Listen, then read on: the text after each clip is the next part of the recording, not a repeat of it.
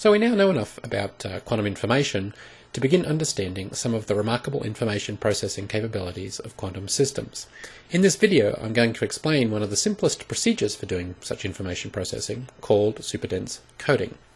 What superdense coding is it's a procedure that allows someone to send two classical bits to another party using just a single qubit of communication.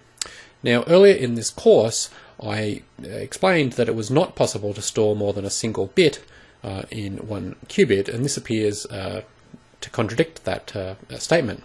In fact, there is no contradiction, just a need to be a little bit more precise about language. So what I'm going to do is I'll explain the superdense coding protocol, which is the main point of this video, and then I'll just add some comments later to explain what exactly that distinction is. Okay, so superdense coding starts with a person running a laboratory. Let's call her Eve, and in her laboratory she has two quantum bits, which we're going to assume both start in the 0 state, and she's going to apply a Hadamard gate to the first of them and then do a controlled knot between the two of them, and then she's going to send her qubits off.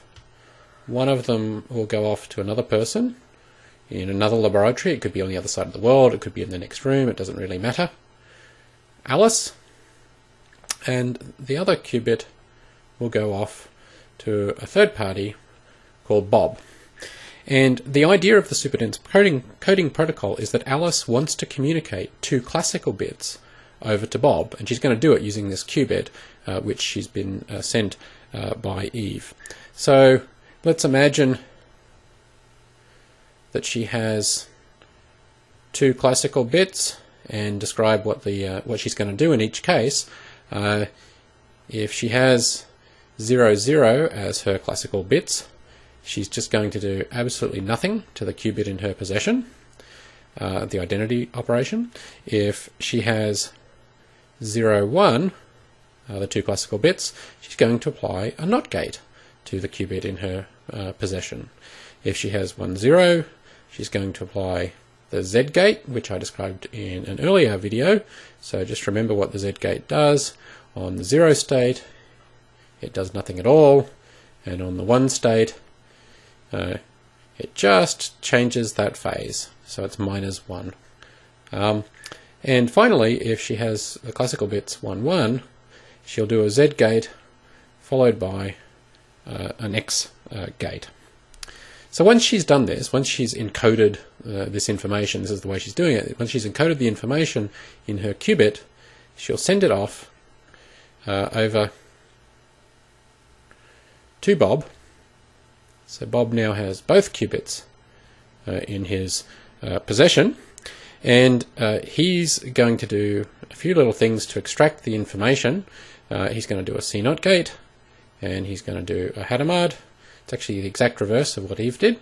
And then at the end of the day, he's going to do a measurement of the two qubits, and it will turn out actually that he gets exactly these values back. We'll go through and we'll do the analysis to see that in a few minutes. So it should be obvious how this is distinct from the situation I was talking about in an earlier video. You know, it's not really exactly that Alice has got a qubit on its own that she's prepared in one of 4 possible states, sent to Bob, and Bob's extracting the information. No, Alice's qubit starts out entangled with Bob's qubit because of this prior interaction which Eve has orchestrated.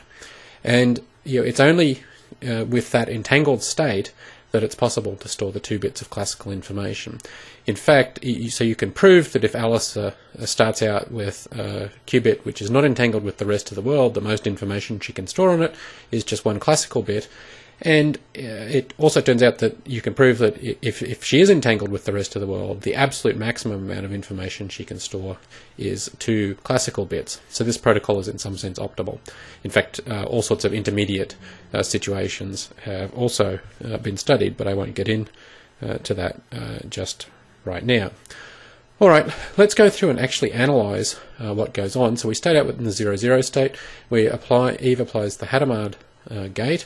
So the 0 gets taken to the superposition of 0 and 1, and the other 0 doesn't change, so we end up with 0, 0 plus 1, 0, all over root 2, but I'm going to omit all the root 2's because they just get, well, they get in the way, frankly. And I'm also going to continue to omit the ket notation. So this is really the state 0, 0 plus 1, 0 over root 2. Alright, the next thing we do is we apply this controlled NOT gate. So here this isn't affected because the control bit is set to 0. The control bit here is set to 1, so the second one gets flipped. So it's 0, 0 plus 1, 1. So the 4 outcomes up here, depending on which of these 4 possibilities Alice takes up.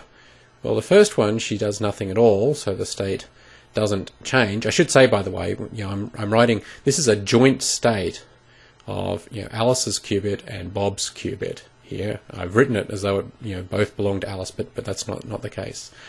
Okay, so then she applies, if she has the 0, 1 classical bits, she applies the NOT gate to the qubit, the first qubit, which is the one in her possession, 1, 0 plus 0, 1, it gets flipped around. If she applies the Z gate, well, the 0 isn't changed, but we pick up a minus because of the 1. And if we do the Z gate followed by the X gate, well, it's like doing this, which is just the Z gate followed by flipping the first bit, so we end up with 1, 0 minus 1, 1. So now the qubit comes down here to Bob. Bob has both the qubits in his possession at this point, and with both the qubits in his possession, he's able to do these joint manipulations on whichever of these 4 states he has. So let's run through and see what happens in each case. So we apply a C0 to this first state. We end up with 0, 0 plus 1, 0. We flipped that bit because the control is set. We end up with 1, 1 plus 0, 1. We end up with 0, 0 minus 1, 0. We get 1, 1, a flip, minus 1, 0, a flip again. And now we have to do a Hadamard gate on the first of these 2 qubits. Look, you can go through and actually verify. In this particular case, for example, you see that the second qubit is in the state 0. So the first qubit is just in the state 0 plus 1. You apply the Hadamard, you get the state 0. So it's 0, 0 at this point. This one turns out, again, you just run through, do the calculation, you get the state 0, 1.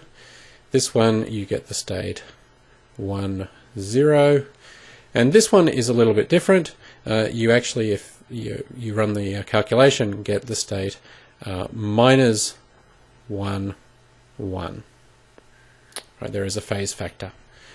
Okay, but when you do the measurements, well, on these computational basis states, remember these are computational basis states, you end up with, obviously in this case, you get 0, 0 with probability 1. In this case, you get 0, 1 with probability 1, which is what Alice meant to send in both cases. Here you get 1, 0 with probability 1, which is what Alice meant to send. And in the final case, you actually get, the probability of getting the 1, 1 outcome is just minus 1 squared, the amplitude squared, which is 1.